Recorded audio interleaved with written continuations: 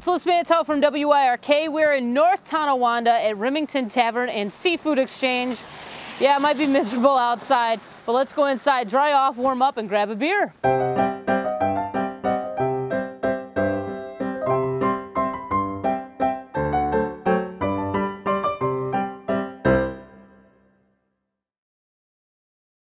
Hey, it's Liz Mantel from WYRK. It's another episode of Behind the Pine. Headed to the North Towns today to Remington Tavern and Seafood Exchange right here on the canal. Very excited to be here. Peter from Remington and, of course, Matt from Great Lakes. And we're drinking Conways right now to kind of cheers to the last of the season, right? Cheers. Absolutely. There we Get go. rid of it now.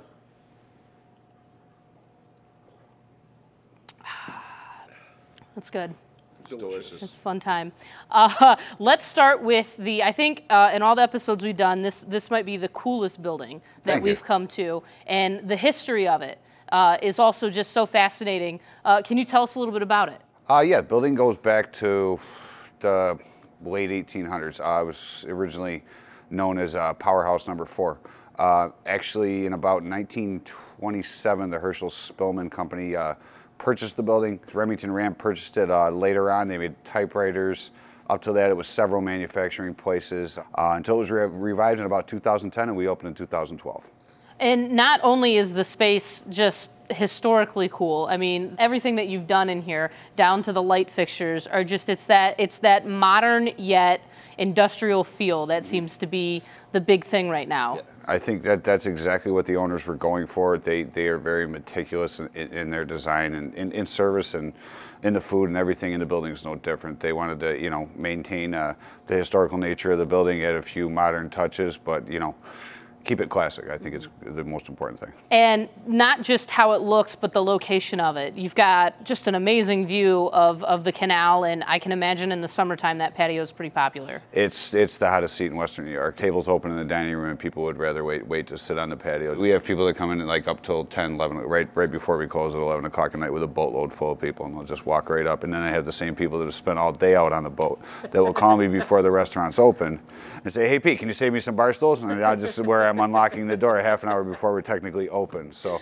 it's awesome. I'm sure, though, it's not just the view that brings people in. You've got a pretty cool menu as well. The menu's great. They work very hard on it. As you know, we're a chef-owned restaurant, so it's very, very food-driven and service-driven. Mark and Paul, our two owners, are great. They take a great interest in this. It's diverse. It's not just seafood. Also, we have a lot of steaks, chicken dishes, pasta dishes as well. Dinner features every night. Beatles, burgers, and beer. Great for the music on Monday nights as well. We have an oyster happy hour every Tuesday where you can get a dozen oysters for $15. And we have the raw bar open 7 days a week from open to close. And the variety it's different every day. That's amazing. That really, and another draw is obviously, you know, the bar and the selection that you can go, and the beer. Obviously, Great Lakes is here, and oysters go with. Oysters go with our blackout stout really well. Also, I mean, if you're going to use some of the mignonette sauce and some hot sauces on it, you get one of our IPAs, also going to go really well. But you know, the one thing that we love about this place is, like you guys were talking about, we love the fact that it's, you know, a reused space, similar to Great Lakes. You know, we're in an old neighborhood.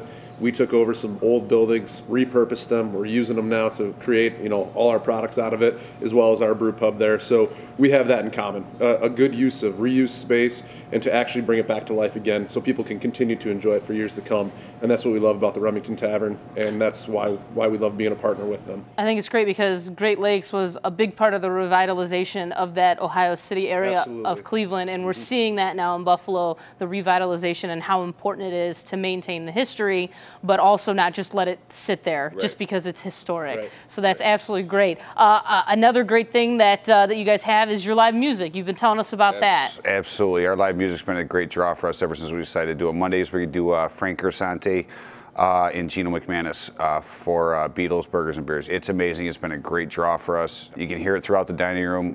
For summer, the music is piped out onto the patio, so you don't miss a beat if you're out on the outside.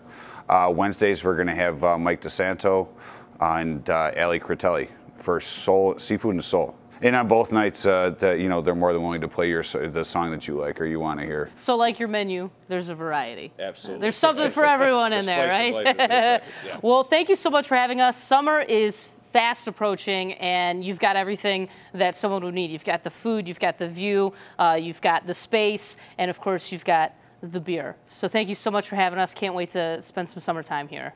Good to have you. All right, cheers. Cheers, guys.